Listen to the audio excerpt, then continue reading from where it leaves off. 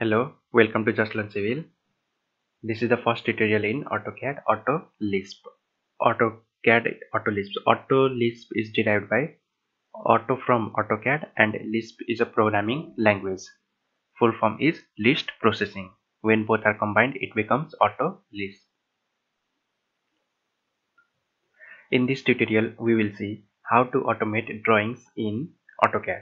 Like we want to suppose draw footing section, then we don't need to draw all of them. Once we program it, we can use it only by inputting the required dimensions. We will see how. We will see for footing section, wall section, laying out column in grid and in X direction and Y direction. This is the column in grid. And this is the column layout in X direction and this is the column layout in Y direction. So first you need to download the file from the link. Link will also be available in the description. Copy this and paste it here.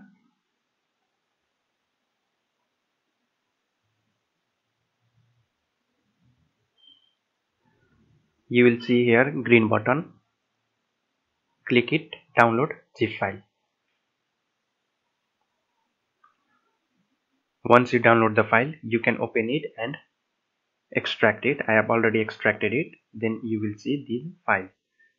The name of these files are the command to be used in AutoCAD. But before that, you will have to upload this file in AutoCAD. We will see how to do that. You have to use command appload. It means application load. So go to AutoCAD and type appload.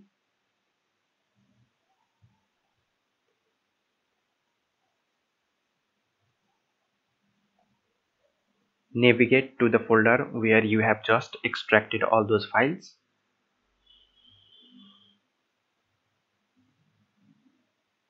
I have extracted here. Now you need to select all of them.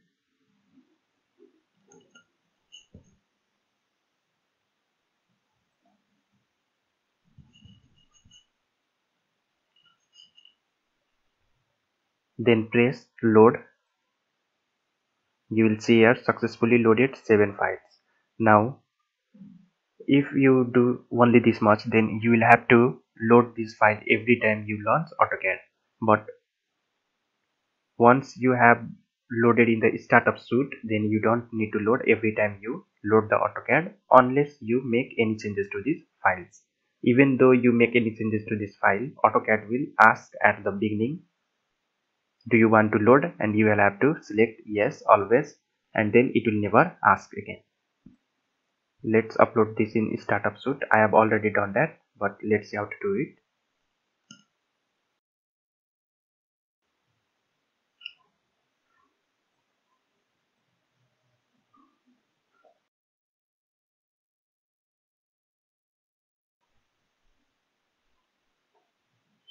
When you will open startup suite, yours will be empty. So click this add button. Select all of them. Navigate to the folder where you have extracted the files. Then click open. Close. 7 files added to startup suite. Now close it. Now your files are available to be used in AutoCAD. Now simply you need to do is type command, the general command like you do in AutoCAD. Suppose you want to draw rectangular, then you type RECT. In the same way you have to lay footing, then you type lay footing.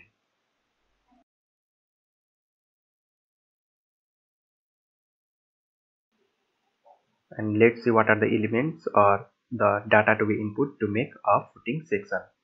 It is a trapezoidal footing section.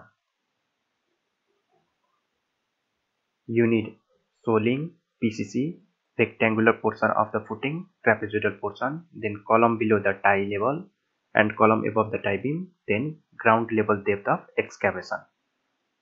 You can use this data or as per your requirement. Let's see how to do it in CAD.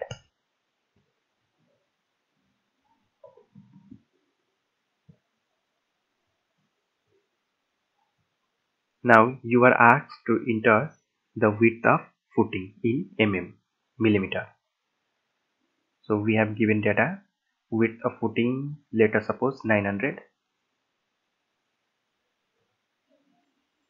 Then thickness of soling, suppose it is 150. Thickness of PCC 100. And now you have to choose origin. You can choose anywhere. Now enter the thickness of rectangular portion of footing. Suppose it's 200 and trapezoidal is 250 thickness. Then enter the height of column below tie level. Suppose it's 70. Above tie level it's 1000. Now the depth of excavation 900.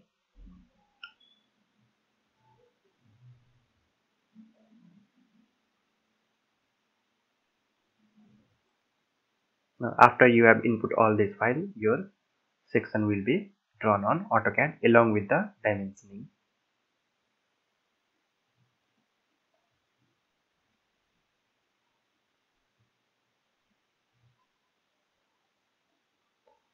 So this is our section of footing. Above the tie beam it's 1000, below tie beam it's 870. Now rectangular portion, this rectangular portion is 200 and trapezoidal vertical is 250. Soling 150, PCC 100. Hatching will also be done automatically. Dimensioning will also be done and the leveling will also be done automatically. Column width, I did not enter column width 230, but if you need this value to be variable, then you can make it user input. We will see how to edit this code or write code in AutoCAD in the upcoming videos, so that you can modify this code or write your own code as per your need. Now let's see how to draw wall.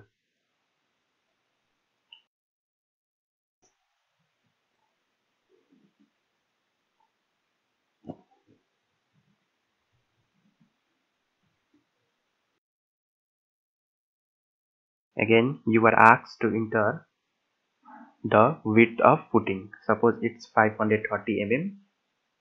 Then thickness of soling it's 150. PCC 100. Now choose origin. Now enter the height of wall below tie beam. Suppose it's 500 and above is 1000. Then depth of excavation is, let it be 700. Now here also you will get dimensioning, level, hatching. Now we can draw layout column in X direction, just like in the figure above.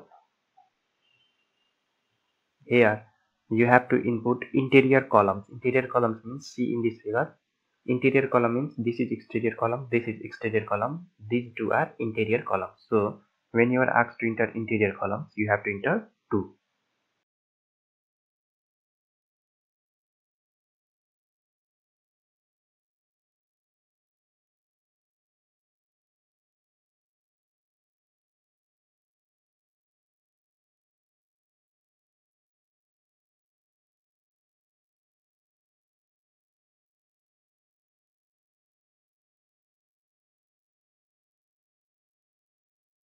Choose origin. Now enter the center to center distance. You have to enter center to center distance from end to end. Now if you want to go in positive X direction, you have to enter positive value. If you have to go in negative X direction, enter negative value. Suppose I need to go in positive X direction, then I will enter positive value 20, and these data are in meter. Enter the number of interior columns. Suppose it's 5. Now you are asked to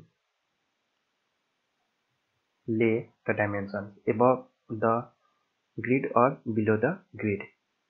Here 1 and -1 means if you press 1, then the dimensioning will be above this grid here, and if you press -1, then dimensioning will be below the grid. Now I want this to be above the grid, so I will press 1 and enter.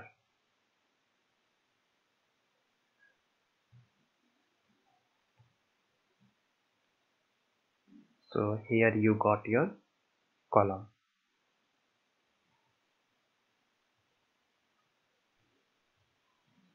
We entered 5 interior columns, 1, 2, 3, 4 and 5, and 2 are the exterior one.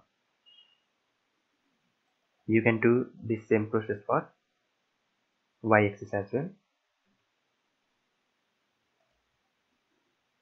Here y-axis, let's see.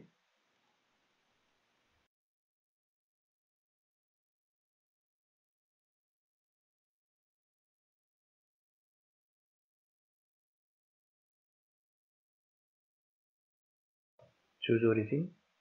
Suppose I want the column to be drawn from here, and I want the column grid to go down, so it is negative.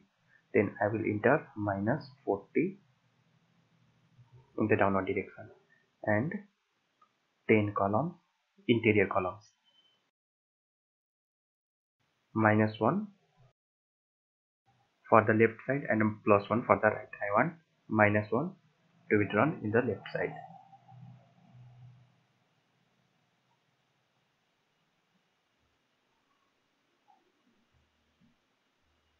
So this is our column drawn in the y direction. Now we will see in the next video how we can draw in the irregular interval in x and y direction, as well as lay out the column in grid as shown here. Then we will see how to modify this code, how to write your own code, and so on.